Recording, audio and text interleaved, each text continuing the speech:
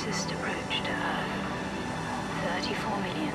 Exploding tyres, a broken thermometer, and hot salty water to drink, all without sat phone or GPS. I crossed the Sahara Desert from Algeria to Niger, and then drove into Burkina Faso to face malaria for the first time.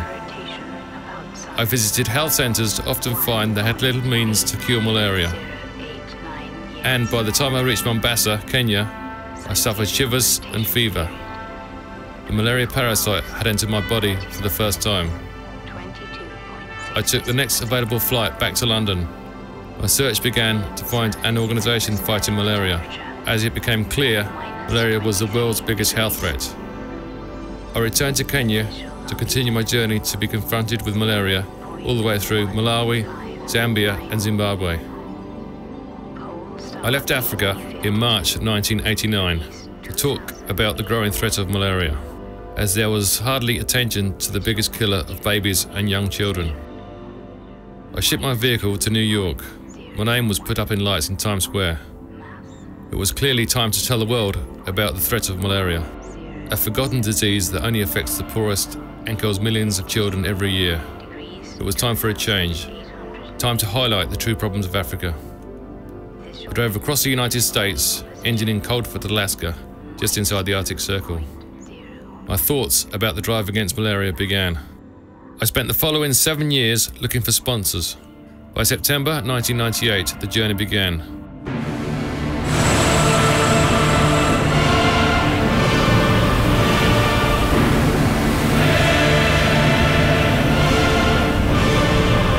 The launch was by First Sea Lord Sir Slater on board HMS Fearless in Rotterdam.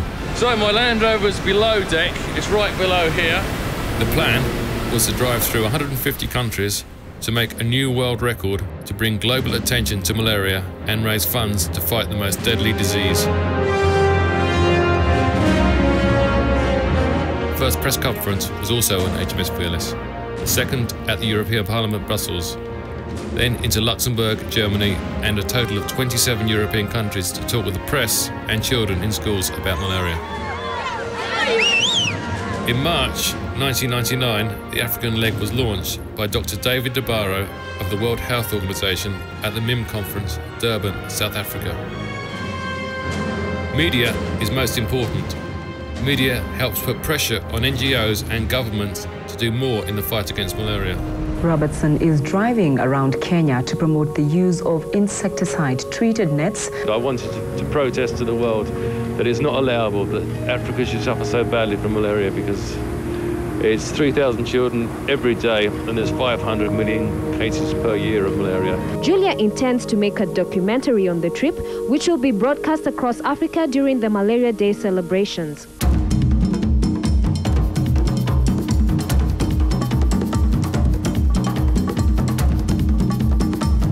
The drive against malaria is aimed to bring media attention to malaria.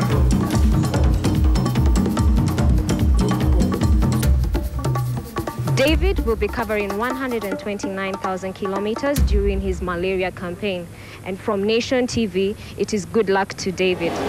Just a few days ago, we hit the front pages and were in several radio and television stations in Cameroon. I saw everywhere people suffering from malaria. It is easy for us to get media, as what we do is unique and save thousands of lives. Talking with children in schools helps to let children know how malaria is transmitted from person to person and how to prevent this transmission by sleeping under a mosquito net at night, using screens on windows and keeping their environment free from stagnant water. The message passes home to their parents.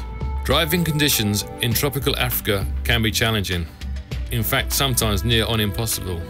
With mud holes 6 feet deep, these are the only roads to some communities.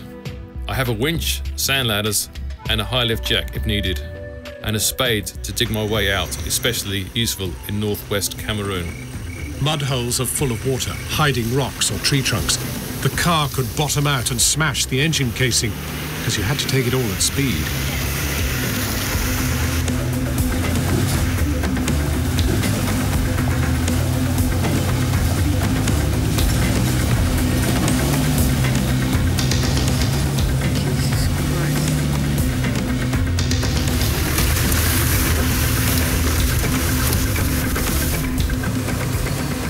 It's hard to believe it, but this is one of the most important trade routes in Cameroon.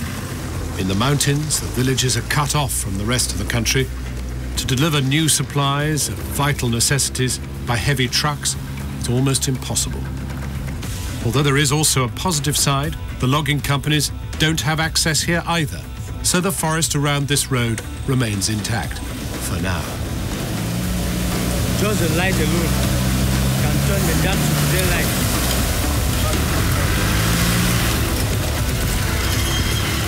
David's quest brings him to the most remote villages, always helped by the local people.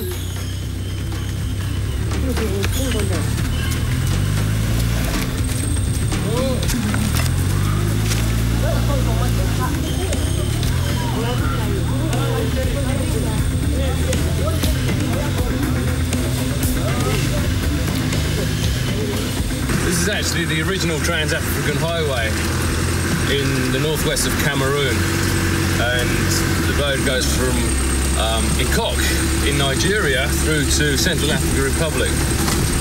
This is the shortest way through. It's driving through the mountains, and the roads aren't at all maintained because it's totally inaccessible.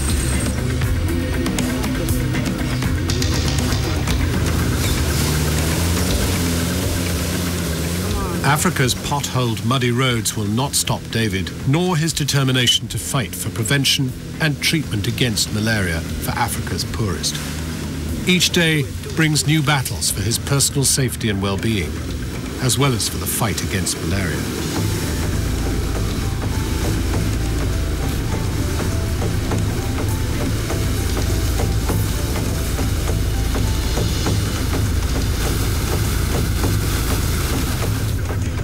This is David Robertson's daily challenge. This is his chosen life. But I am not on my own. Everywhere people are here to help. The military to hand out nets along with Lord Mayors and village chiefs, and armies of volunteers.